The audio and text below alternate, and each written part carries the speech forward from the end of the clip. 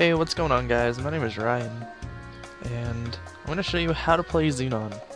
There's a lot of character guides out there, or just guides in general about MapleStory, but I'm going to do one about Xenon, because that's the class that I'm the most comfortable with, and that I've put a lot of time and effort into playing and learning.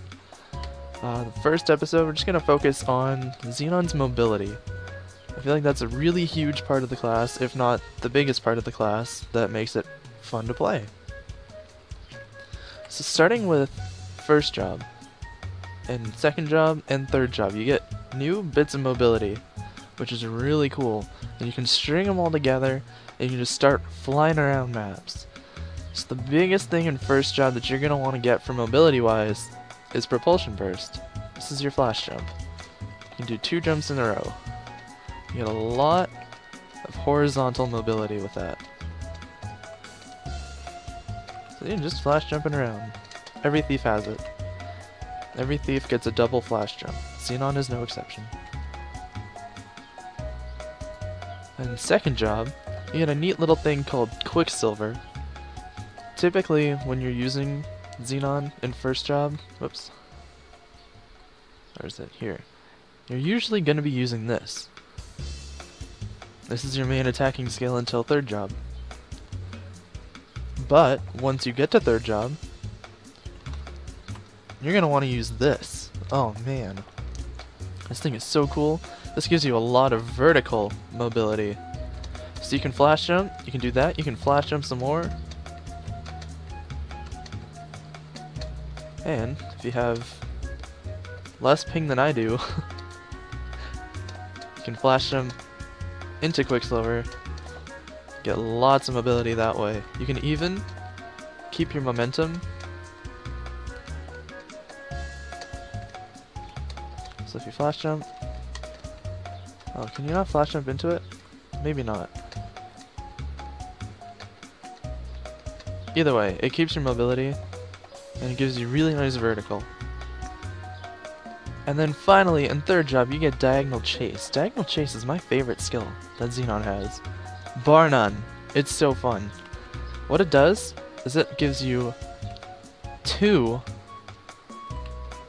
bits of diagonal mobility. So that's vertical and horizontal. If you want to flash jump, you only get 1. If you jump, you only get 1 movement. But you can string it all together. You can flash jump. Do that. What I typically do for movement is I'll walk, I'll jump, Quicksilver, whatever, what is that even called? Diagonal Chase? I call it Rocket. So for the purpose of this little guide or whatever, we'll just refer to that as Rocket. Jump, Quicksilver, Rocket, flash jump.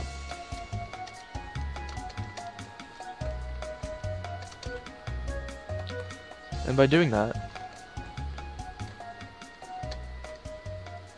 you get a lot of mobility, both high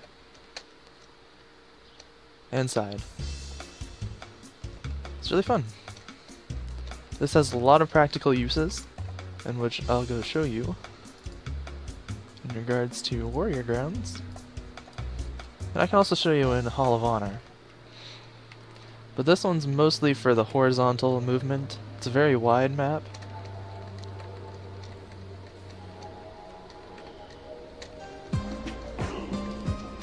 So you can see here how that would be really beneficial. Now this skill, combat switch, it does have its own kind of thingy here, but that's also pretty good for mobility. I just don't use it because you can't really string it all together. There's not enough input delay in order to string all of your combos together.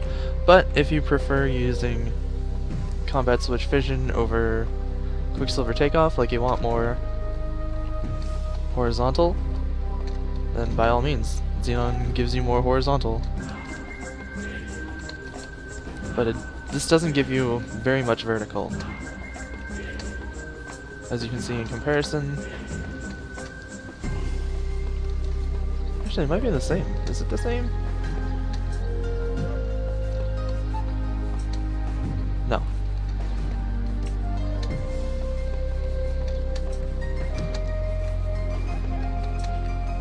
But either way, I personally prefer using Combat Switch as Air Whip. It's my main mobbing skill now that I one hit with it.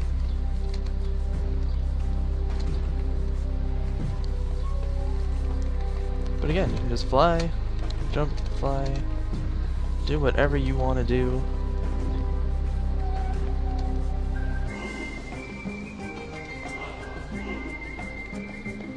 And we're up here.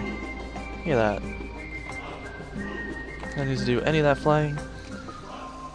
And then, of course, the most important part, if you're trying to do, say, Empress and Chaos Root Abyss, I find. This little doohickey here. Liberty Boosters, it's a beginner skill. Gives you flight in most maps. And it does work in Empress and it does work in Chaos Root Abyss. What I use this for is, well, pretty much flying above everything. You can even buff while you're doing this. You just need a little bit of buff. It does not protect you from damage.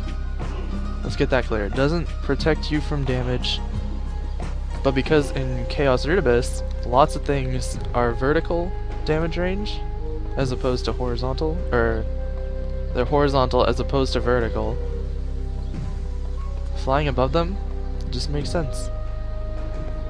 Say you've got a blue hat on, and you don't want to be triggering the Pierre, you just fly above him. And then red guy can't hit you either, because his is all on the ground.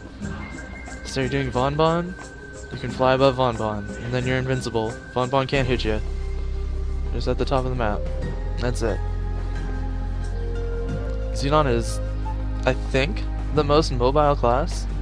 He's at least the most mobile class I've played, and I've fiddled with. And that's why I love Xenon. That's why I didn't quit it. Is because he's just so fun to fly around on. Just like fly. Woo.